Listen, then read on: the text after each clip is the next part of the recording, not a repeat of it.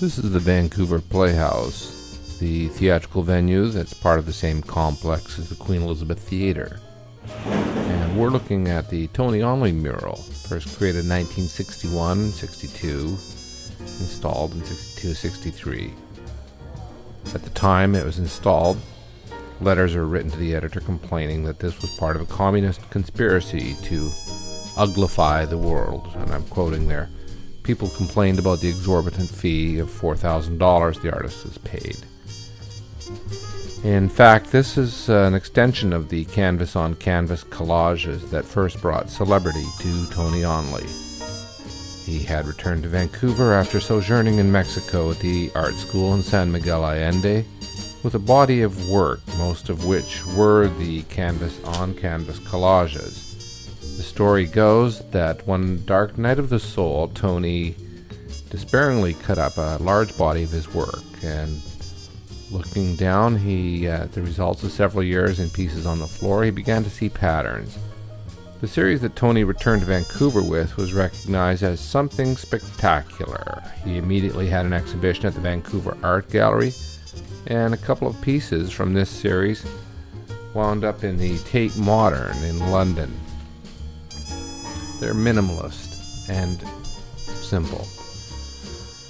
I had read about this collage in Tony Onley's autobiography, Flying Colors, and thought it'd be worthwhile to take a look. The work was in exactly the same place where the artist had installed it in 1962. There had been a bar directly underneath, with the results of a beverage service on the lower parts of the collage. As well, the collage had been absorbing decades of tobacco smoke during thousands of intermissions. Our inspection of this work coincided with a major renovation job at the Playhouse. The contractors were sawing the building in half to create an acoustic separation between the two venues. Andrew Todd, the conservator, recruited the workmen for something a little more delicate than they were typically used to.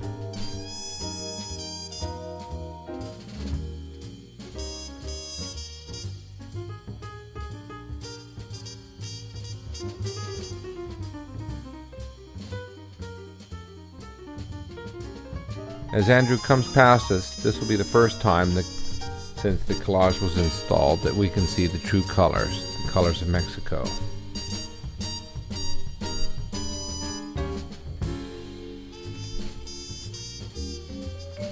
My theory is that the work was constructed off-site, then completed on-site. Okay, by the time they're checking out the fire alarms here, the acoustic separation is being completed.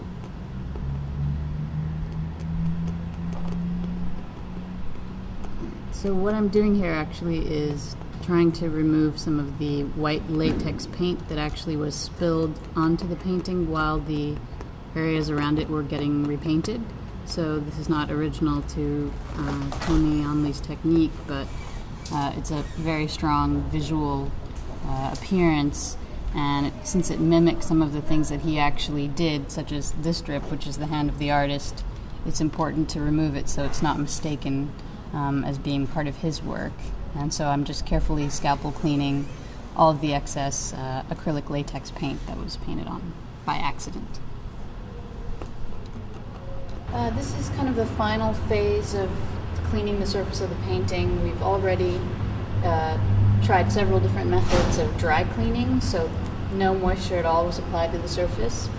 And we've used brush vacuuming and eraser cleaning, and also cleaning with a material called broomstick, which is a molecular trap. It's basically a very sticky piece of a rubber-like material that grabs all of the surface dirt. But there's a lot of material that's kind of embedded in the surface, and what I'm doing now is gently removing as much of the remaining surface dirt as possible. So I'm really just using a very gentle method with warm distilled water and a barely damp swab. So basically I make a swab with cotton, I dab out as much of the water as possible, and then I just rub gently on the surface, and that picks up quite a bit of dirt. It's not a huge difference, but that's not something that we want. We actually want to try and make the surface look even and cleaner, but we're not going for a scrubbed look. And also, one of the most important parts of this painting is the adhesive that the artist used as part of his technique. All these pieces that are glued onto the surface, collaged onto the surface, were applied with quite a shiny adhesive that may be Roplex and acrylic resin, or acrylic dispersion rather. And you can see the brush marks where he applied that adhesive, and it's used not only to just attach the pieces, but they're very much a strong design and decorative element, and that is very sensitive to water, and so we have to kind of check to see where those areas are and clean around them, because we'll basically deal with those separately because they're so much more sensitive to our cleaning. What we've been doing is comparing the painting as it is now and looking at the images of the painting when it was first installed. And what we noticed is this whole area here, which looks in some ways similar to his technique, but not really that much. We were wondering if that was something that happened after the painting was installed, because the 1962 photos don't show this area at all. And while the 1962 photos are black and white, you can get a sense that pretty much all of the colors are visible on that image. So this yellow is really visible, but there's absolutely nothing here. There's just a stark white area. And so we have sort of two competing theories. One is that maybe it was damaged in this area, or there was a spill or something that happened because there was a bar underneath this painting. And maybe the artist came back and reworked this area so it looked a little bit more like it worked with the rest of the painting. Or maybe it was just a terrible spill and someone came along and tried to sort of clean it up or even it out. In any case, we're finding, especially along the bottom of this painting, a lot of staining from what seems to be red wine and possibly Coca-Cola or other things. They're very sticky and bright red, orange, and they're very easy to remove for the most part, which is a good thing. But what we've decided to do is, until we really know the story of this patch, and it's unclear whether that'll ever be known, we leave this very large area, but where it's clear that they seem like spills and not drips like the ones that he has, and often his drips start quite high on the painting and will continue all the way down. These more are like blobs, and as I said, they're quite easy to remove, and since they're not in the original painting, we've decided to at least take them back so they're not as visually disturbing, and leave this mystery for later, and perhaps just highlight it to the Playhouse going audience because it's kind of a funny and interesting story.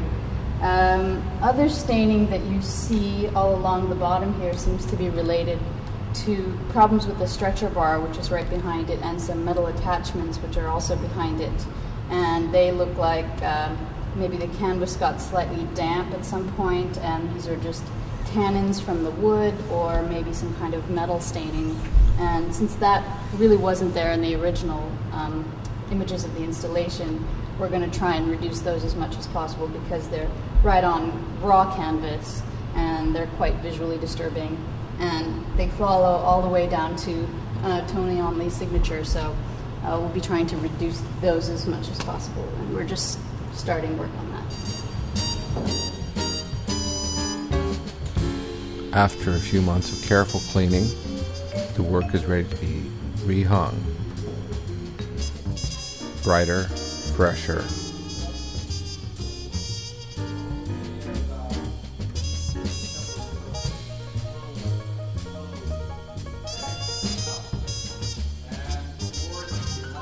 And I imagine when the artist installed, he may have had a similar configuration of helpers and friends helping get the work in place.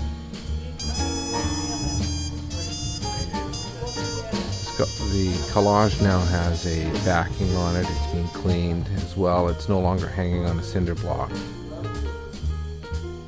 It's a treasure that's being rescued.